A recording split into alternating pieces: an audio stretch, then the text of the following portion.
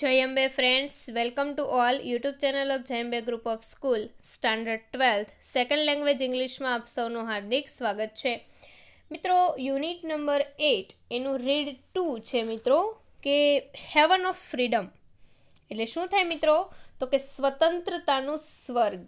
મિત્રો અહીંયા રવિન્દ્રનાથ ટેગોર જે છે ગુરુદેવ તરીકે જાણીતા અનેકવિધ કળાઓના તજજ્ઞ એવા રવિન્દ્રનાથ ઠાકુર જે છે રવિન્દ્રનાથ ટેગોર એ આપણને સ્વતંત્ર ભારત અંગેની કલ્પના આ કવિતાની અંદર સાકાર કરેલી છે કે મારા સ્વતંત્રતાનું ભારત, મારું સ્વતંત્ર ભારત કેવું હોવું જોઈએ, એની ઉપર સ્વર્ગ ઉતરી આવેલું હોવ એવા પ્રકારની આપણને અહીંયા કલ્પના કરેલી છે. મિત્રો કલ્પના એટલી માઇન્ડ બ્લોઈંગ કરેલી છે મિત્રો કે આપણે જ્યારે એનું લાઇન ટુ લાઇન ટ્રાન્સલેશન કરીશું ને મિત્રો ત્યારે આપણને અંદાજ આવી જશે કે આપણા કાલ્પનિક ભારતની ચર્ચા રવિન્દ્રનાથ ટેગોરના વૈચારિક મનમાં કેવી ચાલે છે, આપણું ભારત કેવું હોવું જોઈએ એનો વિચાર તમે મિત્ર જુઓ ને ખાલી તો આપણને એવો અંદાજ આવી જાય કે ખરેખર જો આવું સ્વતંત્ર ભારત હોય તો આપણે આજે કયા લેવલ ઉપર હોત કે જ્યાં દરેકનું મન એકદમ નિર્ભય હોય, ગૌરવથી બધાના મસ્તક ઊંચા થયેલા હોય, દરેકના શબ્દની અંદર એક સત્યતાની હકીકતો છલકતી હોય, સંકુચિત માનસિકતાવાળા પ્રદેશો જે છે એકદમ હટી ગયેલા હોય અને દરેક સતત પરિશ્રમના અંતે પોતે કંઈક હાથની અંદર મેળવતા હોય, તેમજ આપણી જે જળ પ્રણાલિકાઓ છે એ રણની અંદર વિલોપ થઈ જાય અને જે સતત ગ્રહણશીલ ઉમદા વિચારો કાર્ય કરનારાઓ જે છે એ સતત આપણને પ્રોત્સાહન આપતા રહે અને એક જ્ઞાન પ્રાપ્તિ જે છે એનું એક ભારત ઉપર સ્વર્ગ ઉતરી આવે અને મુક્તિના સ્વર્ગમાં મારો દેશ જે છે એની અંદર એક સ્વતંત્રતાનો સૂરજ ઉગે એવી રવિન્દ્રનાથ ટેગોરની વૈચારિક કલ્પના છે. તો પહેલાં પ્રોનાઉન્સિએશન જોઈએ મિત્રો, પછી આપણે લાઇનનું ટ્રાન્સલેશન કરીએ.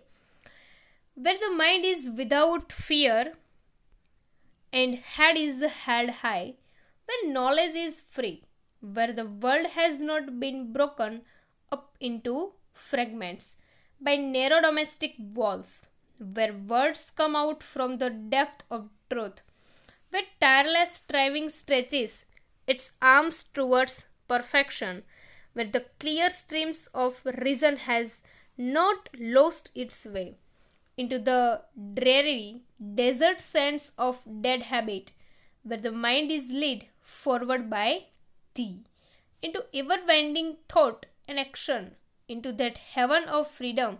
My father, let my country awake. મિત્રો માય ફાધર, મારો ઈશ્વર, મારા ભગવાનને અનુલક્ષીને રવિન્દ્રનાથ ટેગોર જે છે ને એ એમના ચરણોમાં વિનંતી કરીને પોતાના કાલ્પનિક ભારતની આપણને અહીંયા વાત કરે છે. જોઈએ મિત્રો આપણને શું વાત કરે છે કે વેર the mind is without fear, જ્યાં દરેકનું મન કેવું હોય તો કે કોઈ પણ પ્રકારના ડર વગરનું નિર્ભીક હોય. And the head is held high, જ્યાં દરેકના ગૌરવથી મસ્તક ઉન્મત્ત થયેલા હોય, ગૌરવથી દરેકના મસ્તક ઊંચા રહેતા હોય.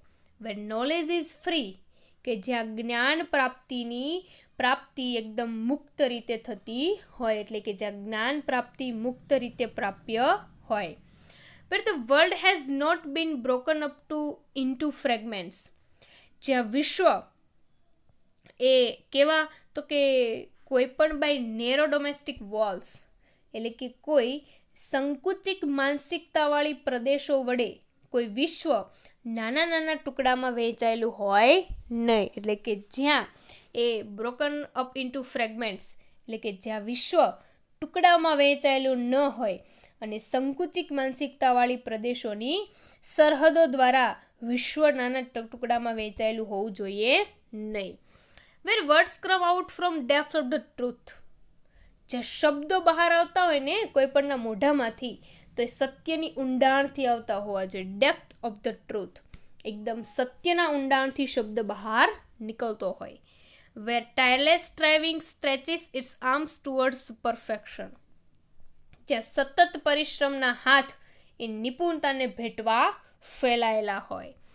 વેર the clear streams of reason has not lost is way, જ્યાં એકદમ સ્પષ્ટ તર્કનું ઝરણું એ કોઈપણ પ્રકારના જડ પ્રણાલિકાઓમાં નહીં, પણ એ એકદમ સ્પષ્ટ તર્કનું ઝરણું જે છે એ એકદમ જડ થયેલી પ્રણાલિકા જે છે એ પ્રણાલિકાને into ડેરરી dessert send of dead habit, તો એ રણની અંદર વિલોપ ના થઈ જતું હોય.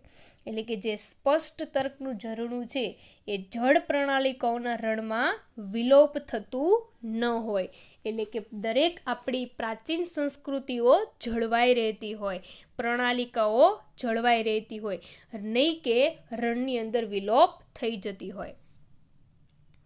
But the mind is lead forward by the. The એટલે શું થશે મિત્રો? અહીંયા ધી એટલે કોના સંદર્ભમાં છે? તો કે ગોડ. કોના સંદર્ભમાં છે? ગોડના. કે જ્યાં ઈશ્વર આપના દ્વાર મનને શું કરતા હોય? તો k into ever winding thought and action, સતત ગ્રહણશીલ ઉમદા વિચારો અને કાર્ય કરવા પ્રોત્સાહન મળતું હોય. એટલે કે જ્યાં ઈશ્વર દ્વારા આપણા મનને, અમારા મનને સતત ને સતત કોઈ કાર્ય માટે, કોઈ ઉમદા વિચારો કરવા માટે પ્રોત્સાહન મળતું હોય. Into that heaven of freedom my father late my country awake. હે મારા ઈશ્વર, આવા મુક્તિના સ્વર્ગમાં, આવા જે કાંઈ મારો હેવન ઓફ ફ્રીડમ છે, સ્વતંત્રતાનું સ્વર્ગ છે, એની અંદર મારા દેશમાં એકવાર કન્ટ્રી અવેક, મારા દેશમાં એકવાર સ્વતંત્રતાની સવાર રજૂ કર. ઈશ્વર પાસે રવિન્દ્રનાથ ટેગોર સરસ મજાની પ્રાર્થના કરે છે કે મારા સ્વતંત્રતાના સ્વર્ગ જેવું ભારત કેવું હોવું જોઈએ? તો હે ઈશ્વર, મારા મુક્તિના સ્વર્ગમાં મારા દેશની સવાર પડે એવું કંઈક તમે કરો. જો મિત્રો, બહુ સરસ મજાની તમે એક એક લાઈનને સમજો તો એની અંદર ઘણો બધો આપણને એના ગર્ભમાં રહેલો જે કાંઈ એનો અંતિમ રહેલો જે કાંઈ એનો સ્વર જે છે આપણને જાણવા મળે. એટલે કે એનો અર્થ આપણે ગાર્ભિક અર્થ સમજી શકીએ. જ્યાં દરેક એકદમ નિર્ભય રીતે રહેતા હોય, કોઈ પણ પ્રકારનો કોઈ ડર આપણને ન હોય કે આ દેશના લોકો આપણી પર એટેક કરશે, આ લોકો આપણી પર હુમલો કરશે, એવો ડર ના હોય. દરેક લોકો ગૌરવથી ઊંચું મસ્તક રાખીને જીવતા હોય. જ્ઞાન કોઈની પાસે જોતું છે તો એકદમ મુક્ત રીતે પ્રાપ્ય થતું હોય. વિશ્વ નાના નાના ટુકડામાં વહેંચાયેલું ના હોય. એટલે શું મિત્રો? તો કે આખું વિશ્વ, સમગ્ર વિશ્વ એક જ હોય. વસુદેવ કુટુંબકમની ભાવના જે છે કે આખું વિશ્વ એક ઘર છે, એવી જે ભાવના વહેંચાયેલી હોય. સંકુચિત માનસિકતાવાળા જે પ્રદેશો છે ને, એના લીધે આપણું વિશ્વ નાના નાના ટુકડામાં વહેંચાયેલું છે. પણ એવું ના હોવું જોઈએ. ક્યારે? તો કે જ્યારે મારો દેશ સ્વતંત્રતાના સ્વર્ગમાં ઉગતો હોય, સત્યના શબ્દો જે છે ઊંડાણથી બહાર આવતા હોય, દરેક લોકો પરિશ્રમથી પોતાનું ભરણ પોષણ કરતા હોય અને પોતે નિપુણતાને હાથ ફેલાવીને ઊભા હોય. જળ પ્રણાલિકાઓ જે છે બધી સતત ને સતત ચાલી આવતી હોય, દરેક લોકો એને ફોલોઅપ કરતા હોય. તો હે ઈશ્વર, મારા જે આવા ઉમદા વિચારો જે છે એને તું સતત ને સતત પ્રોત્સાહન આપતો રહે અને આવા મારા મુક્તિના સ્વર્ગની અંદર એકવાર મારા દેશનો જે છે સ્વતંત્રતાનો સૂરજ તું ઉગાડ, એવું તું કાંઈક કર. તો આવી માંગણી રવિન્દ્રનાથ ટેગોર જે છે પોતે એના કાલ્પનિક સ્વતંત્ર ભારતની જે કલ્પના કરે છે એ આ કવિતાની અંદર સાકાર થયેલી છે મિત્રો.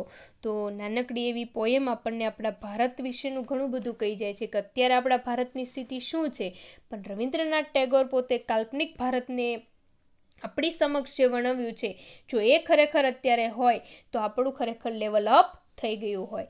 તો આ ભારતની જે કાલ્પનિક કવિતા જે છે એને આપણે ભવિષ્યની અંદર કલ્પના જે છે એને આપણે રિયાલિટીની અંદર ફેરવીએ તો સરસ મજાનો સ્વતંત્રતાનો સૂરજ જે છે એ આપણા દેશની અંદર ઉગશે. તો મિત્રો, આ પોયમ જે છે એ આપણને આપણા ભારત વિશે, આપણા દેશ કે જેની માટે આપણે ખરેખર મરી મીટીએ છીએ, તો આપણા દેશ માટે કંઈક કરીએ કે જ્યાં દરેક લોકો ખૂબ નિર્ભય રીતે અને ઊંચું મસ્તક રાખીને ચાલી શકે.